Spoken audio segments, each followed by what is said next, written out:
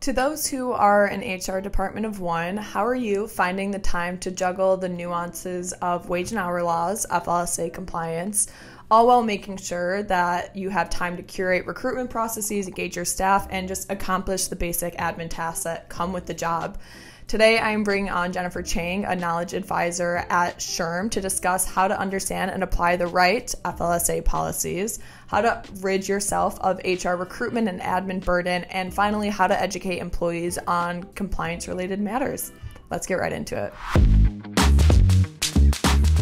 To give a little background on Workforce.com, Workforce is a full-service HCM software company that specializes for businesses with hourly staff. So think everything from scheduling to payroll, time and attendance, HRIS, and so much more.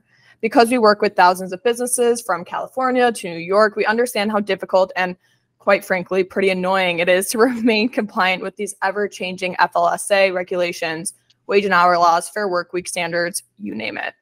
I am joined today by Jennifer Chang. Jennifer is an HR knowledge advisor at SHRM. Jennifer, thank you so much for coming on. Oh, it's my pleasure. I'm glad to be here.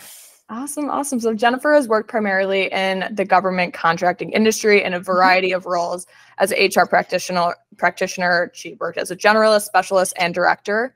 She particularly enjoys assisting SHRM members by being a sounding board and providing guidance and resources to help navigate complex employee relations issues. So I'm sure you've been, around in terms of HR issues that are really prevalent today, especially for those smaller teams that, we're talking about when it's just one person on the HR department.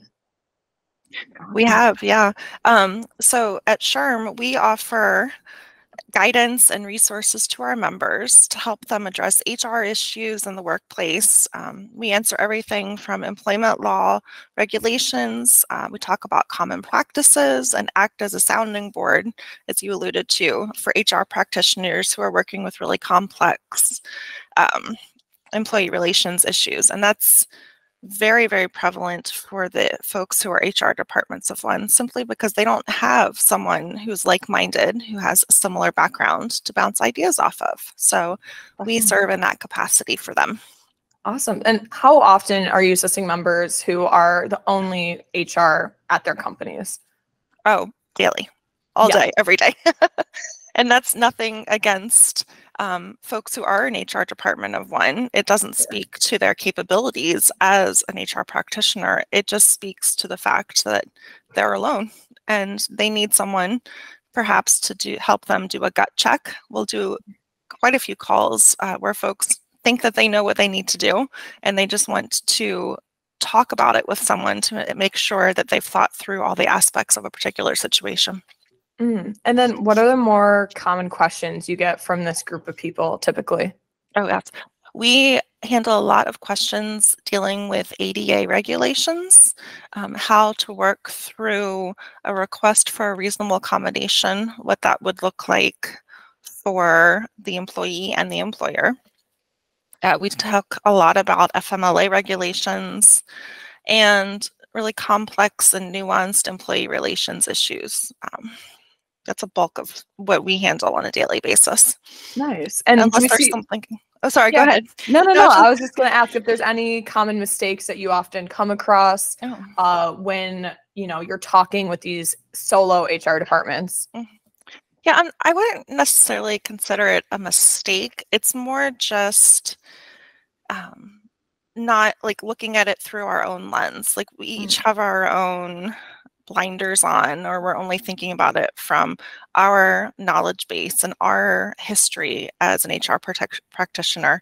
So it's not necessarily a mistake. It's more just looking at things from a broader perspective. And that's why they call us to use us as a sounding board so that they can help examine these issues from all different angles that they may not necessarily be considering.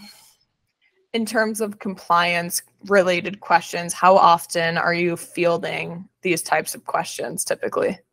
All day, every day. I'm sure. Because it's always changing. Right. Like the second you think you've got something nailed down, a new law comes out or a new way of handling something. For instance, California just increased their sick pay regulations. It used to be 3 days mandated annually. Now it's 5 days. So we've gotten a lot of questions about that lately, how to put the new regulations into practice and ensure everyone's staying compliant. Definitely. Yeah. It perfectly leads me into this first section, talking about how to understand and apply the right FLSA specific policies. So I want to point to this first slide. Let me pull it up very quickly. So this slide, obviously talking about HR and FLSA compliance protocols. We're looking at the classification of employees, monitoring work hours, minimum wage compliance, overtime calculations, and record keeping. So Jennifer, my question for you is, what are some key FLSA policies that you would highlight for those who are the only ones in their HR department within these shift-based industries, you know, retail, manufacturing, hospitality, and so forth? Sure.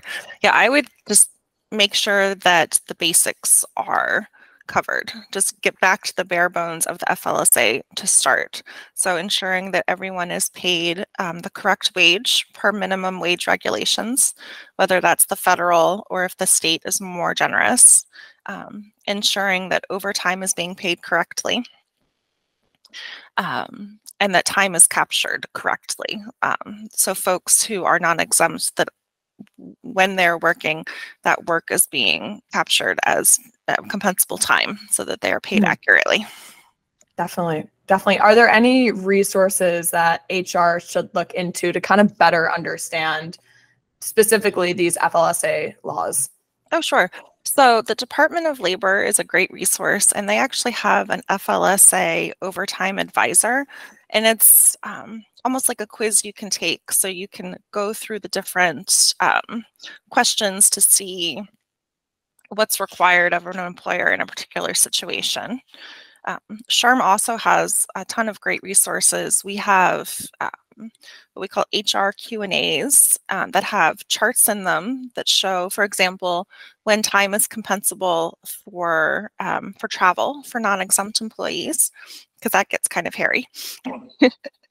And then we also have toolkits that walk employers through how to calculate overtime. For instance, if there's, I mean, normally it's just 1.5 times your annual, or not your annual, but your regular rate of pay. But what happens if you worked 3 different kinds of shifts and had 3 different kinds of pay in a work week? So they cover those kind of scenarios as well. That's a really good point. I think the idiosyncrasies within these laws are really where a lot of HR departments, specifically those who are the only ones in this HR in their department, where they trip up. You know, there's a lot of nuances to these laws and regulations, and as you said, they are constantly changing. So making sure that you are staying on top of it. I know for me, something that's been really helpful is setting Google alerts whenever there is something with, you know, FLSA, wage and hour, overtime, anything like that. I set these alerts so it actually comes up right in my inbox and like a nice, neat little folder kind of just right in my email inbox. And I get to see it every morning to see, kind of comb through if there's any changes. So yeah, that's another great resource. I highly recommend that. That's a great idea. I didn't think about doing that. Yeah. Oh, it's really good. And, you know, Google does a great job of just kind of compiling it in a nice condensed way. It's great. Very much recommend it. Yeah. Yeah. I also, oh, sorry. Yeah, no, please finish your thought. I would love to hear. I was just going to say, I also recommend checking reputable law firms, subscribing to their newsletters. That helps too. Anything that you can automate, I think is a great way to handle compliance issues if you're an HR department of one. Because it's hard to make time to go out to the interwebs and figure out what's what and what's new. So anything that can be automated, so it just is automatically delivered to your inbox, is just a great way to handle things. I mean, automation is definitely huge on our side of things, on workforce.com side of things. We actually, it reminds me of a client that we have, Reef, and they are a parking company. So they pretty much rent out these lots all over the country, and they have over 18,000 employees. They're huge, right? Over 10,000 locations. It's a lot of people to kind of manage, a lot of different locations, a lot of different rules and regulations across the states.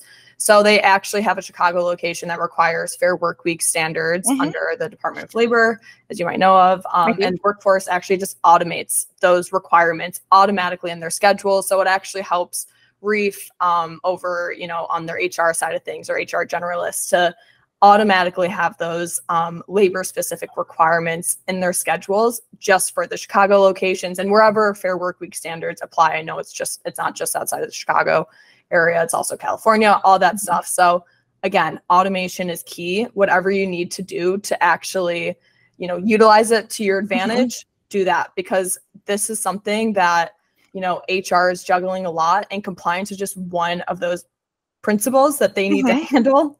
And there's a lot to be said for that. I mean, it's a very, very hefty load to carry for the company, for sure. It is. It feels it felt very overwhelming to me when I was in HR department of one. Absolutely. Because if you don't do it right, the company could face fines from the Department of Labor or state departments of labor. There's just such a liability there. Employees could not get paid correctly. All kinds of stuff could go sideways if you're not on top of it. But no pressure. Yeah, right, exactly. And it feeds me perfectly in my next question. How can HR double check that they're actually applying the correct regulations to their businesses and even business locations? Yeah, that's a great question. So I would suggest joining SHRM. I'm not a salesperson, but I think we are a fantastic resource because, one, you can just look at the website to see what's going on and how it applies to what organizations. For instance, certain sick leave laws only apply if you have an organization that's a certain size. So you can quickly check that to say, oh, well, I only have 10 employees, so this doesn't apply to me. We have, you can also call the Knowledge Center if you ever have any questions about things. I also recommend teaming with the C-suite and legal counsel if that's available to you, just to have buy-in from the leadership, which I think is critical. It sounds dry and boring. Compliance just does. But I think putting numbers behind it and showing folks in the C-suite what could go wrong if these measures aren't in place, I think that's really helpful. So they understand the big picture. You're not just laying down the law and enforcing regulations. Like, this is for the betterment of everybody. And then contacting legal counsel as well, just to make sure that the regulations are interpreted correctly and they're being enforced correctly in the workplace, applied correctly, not enforced correctly. But yeah. I think that's a great point. We actually had a webinar a couple months ago on how to get buy-in, how HR can lead from the front. And I think that's such an important key of teaming up with other teams outside of just the HR department, especially when you're the only one there. It's a little hard to look to yourself to know exactly what to do, right? So exactly, teaming up with legal, even if it's outsourcing that, because I know a lot of these smaller companies, of course, don't have an in-house legal team. So of course, looking to other resources, like Jennifer said, right? Looking at websites, subscribing to newsletters, even contacting them and seeing if there's a rate that you can get them to advise, and making sure that you guys are compliant with those regulations that are applicable to your business based on your state, of course. So in terms of these smaller teams, right, a lot of these solo HRs are building up these protocols really from the ground up, because there's nothing there when they get there, right? They're walking through the door, somebody hires them, and they're like, perfect, can you build up all these compliance protocols? So Jennifer, my question for you is, do you have any recommendations here on how to build a solid compliance protocol or program really from the ground up? Well, first of all, start by taking a deep breath. Yeah, I think that's the biggest thing. That goes for everybody. That goes for everything. Not everybody. Let's just all take a moment. Sometimes when you walk into, let's say you become the HR person, the HR department for a small business who has not had HR before. I would say, one, take things one thing at a time. I know for me in particular, I look at everything that needs to be fixed, and then my brain just goes haywire. Yeah. So rather than looking at this giant to-do list, just do one thing at a time. Get one thing right, and then move on to the next thing. I would start with I-9s, making sure that everybody has an I-9 on file. And those that may need to be re-verified that all of their documents are on file and correct and they're good to go. And then, go from there. Once that's done, make sure that everyone's got correct tax forms, offer letters, all of that, company policies, and get that solid. And then move on to the next thing. But just one bite at a time. That's way easier said than done. I know. I mean, honestly, even everything you just mentioned, we have our onboarding feature on our side, and it actually automates all of that for you. So again, if we're going back to the theme of automation, it's talking about, there's that checklist within the onboarding feature that can quite literally get an employee onboarded in 3 minutes compliantly, completely compliantly. There's no mishaps there. Yeah. So they get their employee handbook, they get all their forms, W-4, I-9, whatever it is that you have, they get that all sent out to them. They fill it out, get it back to you in an automated way, and all on technology, on the desktop, on your phone, whatever it is. Yeah. And I mean, it makes life so much easier. We've had such good feedback since rolling this out, and it's been amazing. And just in terms of, again, lowering that admin work is absolutely huge, and taking those one steps at a time, just making sure you're making those baby steps. I mean, this is essentially the same thing as one giant step forward, though, instead of kind of making it that little, incremental. And you have more time to build up those programs from the ground up and start auditing those programs, auditing your processes that might already be in place as a HR department of one. So whatever it is that helps to kind of, again, take that burden off is huge. And it perfectly feeds me into this next part, talking about how to rid yourself of HR recruitment and admin burden. We wanted to focus on the recruitment side of things. It's something that, I know I've been hearing on our side of things, where recruitment is one of the most time consuming parts of HR. So I'm let's just focus on that first and foremost. So obviously, a lot of that documentation and admin falls within the recruiting process that we all know and love. So Jennifer, my question for you is, what strategies or tools do you recommend for streamlining the recruitment process, taking consideration today's very, very tough labor market? Yeah, for sure. I would say, well, again, this is an easier said than done thing, because depending on a company's budget, I would say if they can, invest in some kind of applicant tracking system.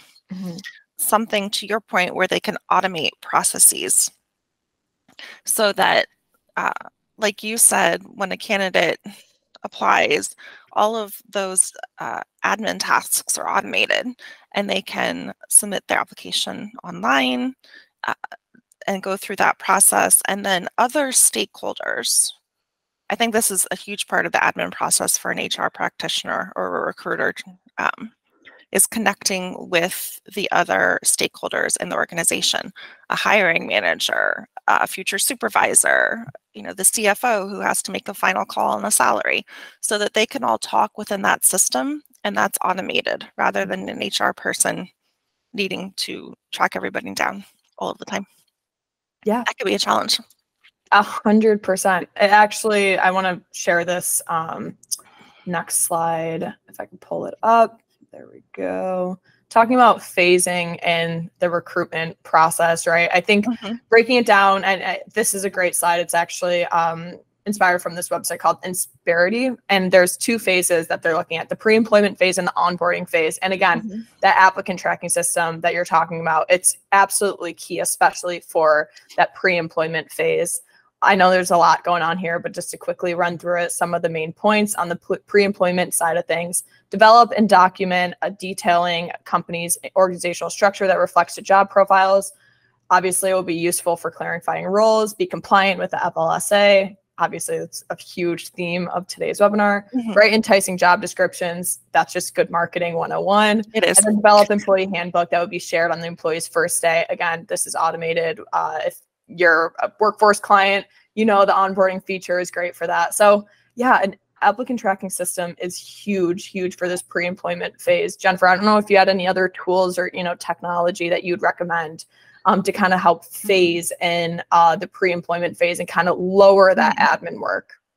I think that's the biggest one. I can't really think of anything else other than making sure your applicant tracking system connects to your HRIS so that once the pre-employment phase is complete, the candidate, now employee, can easily move into the employee role and fill out all of their tax forms, their I-9, all of that, and create their employment record.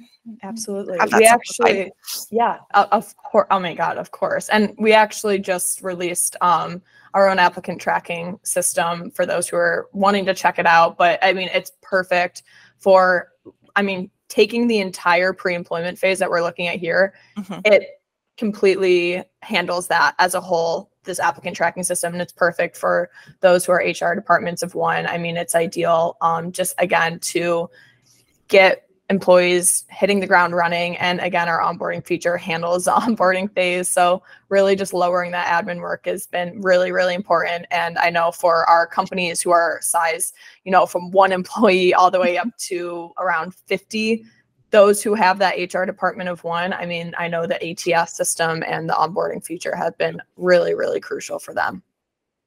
It is. It's just one less thing to do. Absolutely. So, yeah, it's just a lot of paperwork otherwise. And that can feel very overwhelming when there's employee relations issues knocking on your door and all kinds of other good stuff that you have to work through. Right. And again, that's such an important part in talking about employee relations and doing things that help the culture of the company as a whole.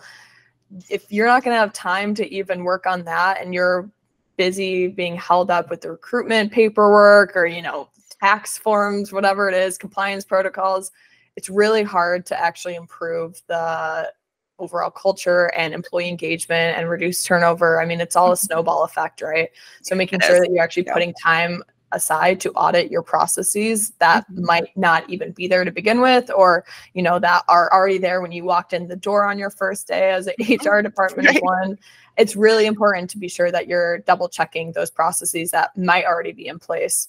Yeah, I think it's worth it in the beginning to take the time to make those processes and set everything up so that even if you don't have an applicant tracking system, if that's not even the budget, at least you know the process and know what you have to do so that it becomes muscle memory, and the other people involved in the process know exactly what to do. And that kind of goes into training everyone involved on their role. But just so that everyone's on the same page, you know what's expected, and make it as routine as possible. Yeah, absolutely. Absolutely. We kind of talked about this a little bit. We touched on it, how to ensure compliance in the recruitment and documentation process. Obviously, it's crucial, right, across the board, but especially in the recruitment process. So in the absence of a dedicated compliance team, dedicated legal team, how can a lone HR stay on top of legal requirements and industry standards in the recruitment and documentation process? Yeah, that's a great question. So a lot of it is kind of the same as before for other compliance issues. I would recommend subscribing to reputable law firm articles. I'd definitely recommend getting a SHRM membership. We have an HR weekly newsletter that we send out, among other things. So all of those new laws, like the pay transparency regulations that have come out lately, those are all delivered to someone's inbox so that they don't have to go out and search for it. I think that's the hard part. So that data can come to someone's inbox, and then they can say, oh, well, this one applies to us, or it might not. Let me talk to legal counsel. That part I think is super helpful to have that data in your inbox rather than have to, you know, think about it. It's just because sometimes just thinking about one more thing makes our heads explode. So sounds about right. Yeah, right. Especially around the holidays. Tell me about it. I mean, truly. And out of those checkpoints, are there any that, you know, HR departments should prioritize over the other, would you say? I would say anything that is regulated by state or federal law. So like the new pay transparency laws that have come out recently in all of the different states, or the drug testing regulations that are kind of influx and changing with the new legalization of marijuana laws. Like, what does that look like for an employer in terms of their pre-employment testing, their drug testing, their job postings, anything like that, where they could potentially face liability if it's not set up correctly.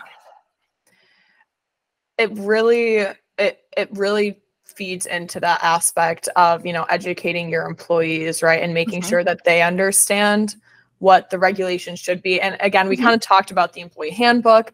Yeah. A great resource, but rarely used, I would argue. Rarely opened, rarely looked at from the employee side of things, unfortunately, right? We wish that they were reading that every night, flipping through the pages, but that's simply not the reality. The reality is that a lot of employees actually are pretty educated on, compliance laws, wage and hour laws, overtime laws, and there's a slew of lawsuits that you see within hourly wage industries that support this. So it's making sure that they're actually well educated on your side of things, but to help stay compliant as a company. So feeds me great into my next point on how to educate employees on compliance related matters. So talking about, turnover, I think it's a really important part. Let me share my screen really quickly. So if we're looking at this next slide, if it loads, there we go. So looking at compliance education tips and tricks, and really kind of simply breaking it down into, the first one being utilize real life examples and storytelling. Again, there is so much, so many lawsuits out there that support these findings on, making sure that your employees are well educated on why they should remain compliant. Number two, engaging employees from the top down, managers to frontline staff, making sure that they're constantly communicating with their frontline staff. Number three, don't be afraid to enforce accountability. I think that this is something, especially as solo HR departments feel like they're constantly the bad guy. I think making sure that you're so comfortable with enforcing accountability is absolutely huge. So Jennifer, my question for you is, what sort of protocol or practice should HR have in place to actually help educate employees on important compliance protocols and principles, considering, time constraints, as they are the only ones. They are, right? So they only have so much time to sit everybody down and talk to them. But what would you recommend here? I would recommend, there's a couple options. It depends on the budget for an HR department and a company as a whole. One would be to outsource these compliance training requirements and have someone external come in and conduct the training and also develop the training, because developing the training can be time consuming as well. So to have someone come in and provide perhaps the sexual harassment training compliance requirements every year, that might be a great option. Or involving managers, as you alluded to, and other executives, so that the HR department of one isn't doing everything. Like perhaps the manager, like the HR department, could develop the training materials, but the manager could provide the slideshow. And they don't necessarily have to actually give the presentation, but if they could send it out to everybody and ensure that everyone's taking care of it, just really involving other people. I think that's something that's super important for an HR department of one, so that they're not the one developing the training, managing the training, and making sure that everyone is trained. Absolutely. Again, partnering with managers, with other teams is absolutely important. Do you recommend, any e-learning tools or like digital platforms, any technological solutions that can actually help deliver this training that we're looking for with employees? I don't have any direct recommendations. I will plug SHRM, of course, because we do offer sample training presentations that are already developed. Now they're kind of at the federal level, so an employer might need to tailor them to their state-specific regulations. But 90% of the presentation is already written, and that is available to our members so that they don't have to recreate the wheel. I think a lot of folks get overwhelmed by the fact that they have to actually create a training presentation in addition to giving the presentation and ensuring compliance. So that's taken care of. And state websites, like Department of Labor websites for each state that do have specific training requirements often will have sample presentations available as well. So that's a resource to look at. That's awesome. I like the idea of bringing in someone external, even if it's for a day to just audit practices, and then they give the recommendations on, hey, you guys need to tighten up here. You guys need to make sure that people are clocking in, clocking out on time, whatever it is that they recommend, and enforcing that, and maybe doing that a quarter, maybe even twice a year, whatever it might be that fits for your company's needs. We actually have the safety management feature that just got released, and it's not so much on the FLSA side of things, it's more on the OSHA side of things, where making sure that, you know, obviously customers, employees are safe. And again, putting the power in the manager's hands a little bit more and handing that off to them and saying, okay, here is a checklist, here is a safety management checklist that you need to make sure that your employees are going through. And they can assign these checkpoints to their employees, to their frontline staff. And it's just that continuous education. And again, bringing somebody in and saying, hey, where does this checklist, or what does this checklist need to have on it? Where are we lacking a little bit in terms of FLSA compliance, OSHA compliance, whatever it might be that you're concerned about? And then applying it to your technology and automating it. I think that's super important. And again, handing it off to those who are in the management side of things, trusting your employees with the matters, and just making sure that everyone's kind of all hands on deck. Yeah, I think to your point, I think it's really important to explain the why behind all of these compliance issues, because someone might be like, oh, why do I have to fill out my timesheet? You're just going to pay me anyway.